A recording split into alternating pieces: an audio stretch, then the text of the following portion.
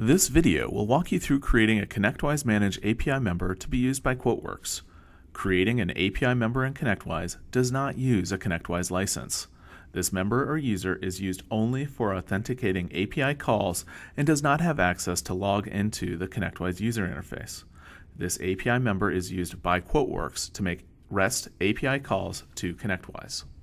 So the first thing we're going to do is go to ConnectWise, and you will need to use the FAT client. You won't be able to use the web interface, at least as of 2017.4, or 3 in this case.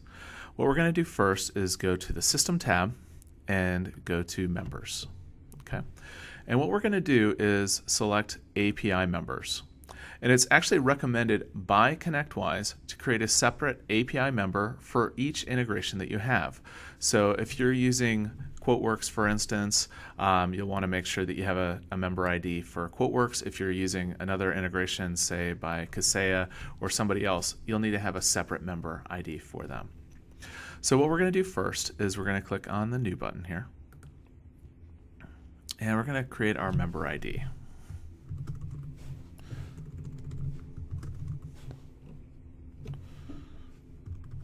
You'll want to make this distinct and make sense. So for you, you may want the member ID to be QuoteWerks, for instance. And then the rest of this really doesn't matter as far as the first name or last name. Neither does the email. So I'm just going to do support@quoteworks.com. Phone number. Again, I'm just going to use our support information, but you could really put in whatever you want here. Now, what does matter, however, is the role ID. The security role applied to the API member is the security role applied to all actions performed by using this member. So basically, if you want QuoteWerks to be able to access, say, all the users that you have in ConnectWise, so you can select who an opportunity is for, you need to make sure that the role ID is selected as admin. And this is very important. Also, for moving forward, you'll want to make sure that you select Manage Administrator as well. Depending on the version of ConnectWise you have, this may look a little bit different, but the actions are exactly the same. For the level, we're going to make sure it's corporate, so it handles everybody. And then again, basically, you want to make sure that you give this API member as much rights as you possibly can. And there are required fields, so you just make sure that all the ones that have the asterisks by them are set. We're doing that.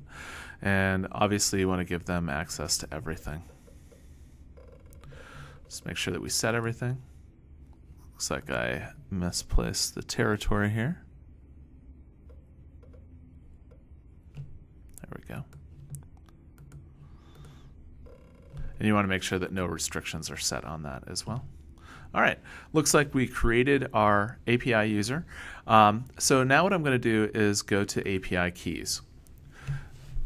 Now, so we've created the API member. Now we have to create the key that will actually be used by QuoteWerks. So I'm just going to call this QW API key. And oops, sorry, we're going to click on New there, and we're going to type in the description of QW API key. You can really put in whatever you want here, and we're going to click on Save. Now, what's going to be very important here is that the public key and private key are remembered. The private key will never be shown again. So what I recommend doing is go ahead and highlight all this, do a Control-C, and then you can paste it into Notepad, make it pretty, put it wherever you want, but make sure you save that private key in a very special location, because basically anytime QuoteWerks needs that information, you'll either need to create a new API key, which is fine, you can do that, or you can refer back to your notes. So now within QuoteWerks, what we're going to do is we're going to go to Contacts and set up Contact Manager. Now that we've created that, and let's fill in everything here. Okay, so now you'll notice that we have our ConnectWise REST API credentials, and it's asking for the public key and the private key. So what we can do here is take our public key. We're going to do a Control-C. We're going to paste that. Take our private key, copy that, and paste that. So now what we can do is click on Test, And as you can see, our credentials were successful. So that's all you need to do as far as creating your ConnectWise Manage API member to be used by QuoteWerks and be able to access the public and private keys.